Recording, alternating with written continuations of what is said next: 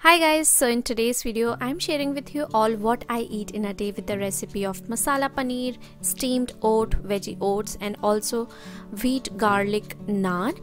And there is no secret that I start my day with ginger tea. I wanted to reduce the intake, but my intake has increased by 1 cup, so now I take 3 cups of tea every single day. So here I am trying to grow some veggies. So we have garlic here, holy basil, some mustard, and I'm trying to grow tomato and chili and also okra, that is lady finger. Now let me quickly finish my tea and we'll start preparing our breakfast. So for breakfast we are making steamed veggie oats. So for this you're gonna need soaked oats. So I have taken 1.5 cup of soaked oat. You can take a steel cut, rolled oat, whatever you want.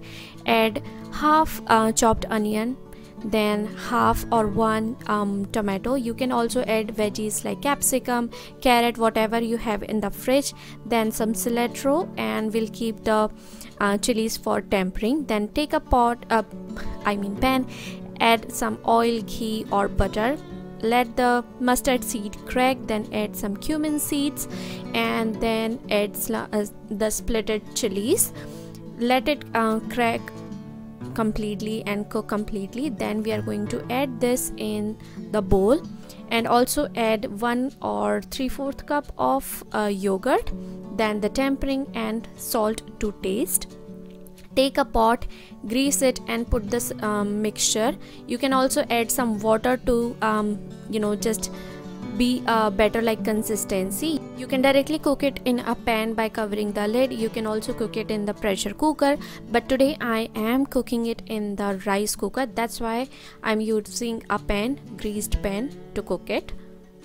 It just takes 1 whistle in a pressure cooker and 10 to 12 minutes in rice cooker or just in a simple pan. And your super delicious and healthy oats ready. For the lunch I had decided to have a white rice with restaurant style masala paneer, which I tried for the first time in this house, but it has turned out super delicious. So let me quickly share the recipe with you. Take pieces of paneer in a bowl, add some garam masala, coriander powder, cumin seed powder, red chili powder, turmeric powder, salt and yogurt. This is basically what we are doing is marinating. Mix them all really well and keep it aside for 35 to 40 minutes. Heat a pan, add some oil, 4 to 5 garlic cloves, some green chilies and onion, like half to 1 medium sized onion. Add grated ginger and 2 medium sized tomato or 1 big tomato will work. Let it cook until everything is very soft, and you can add water if you want in middle of the cooking.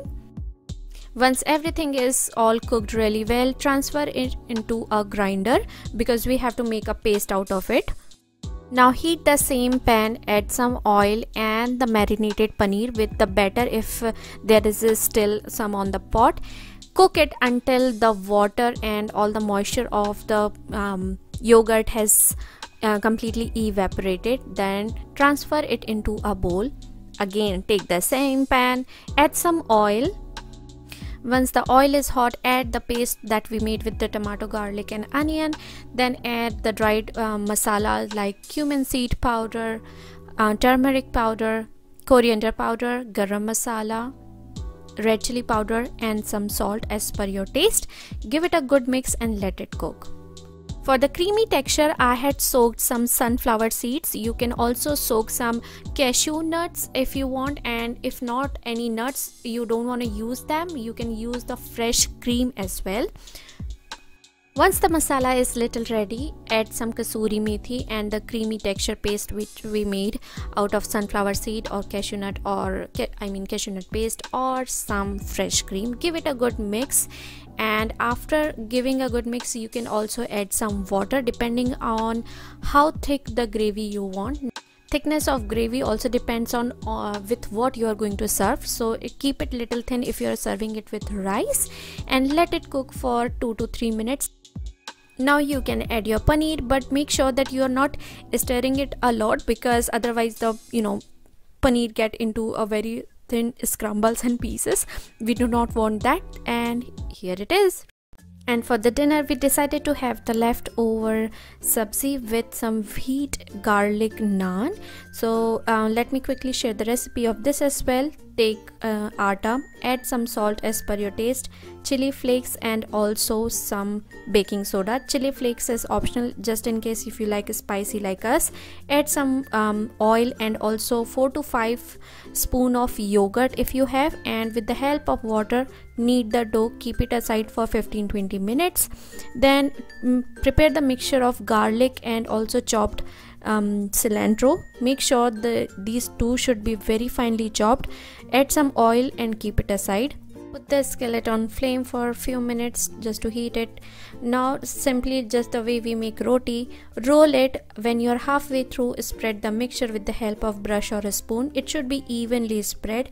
Then again roll it and make it in the shape of naan if you want. Sprinkle some water or with the help of brush or a spoon on the other side. It on tawa, the water side should be down. Let it cook completely. Then cook from the other side, the cilantro and the garlic side on the flame. But if you do not want to do it, you can just flip the naan on the other side right on tawa.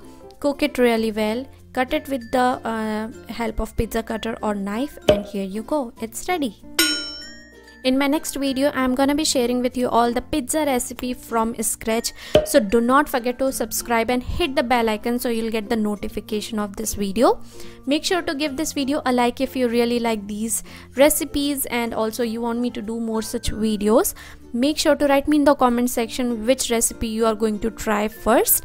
And if you do try, make sure to click a picture and post it on Instagram and tag me so I can repost it. Thank you so much for watching today's video, and I'll see you guys in my next one. Bye.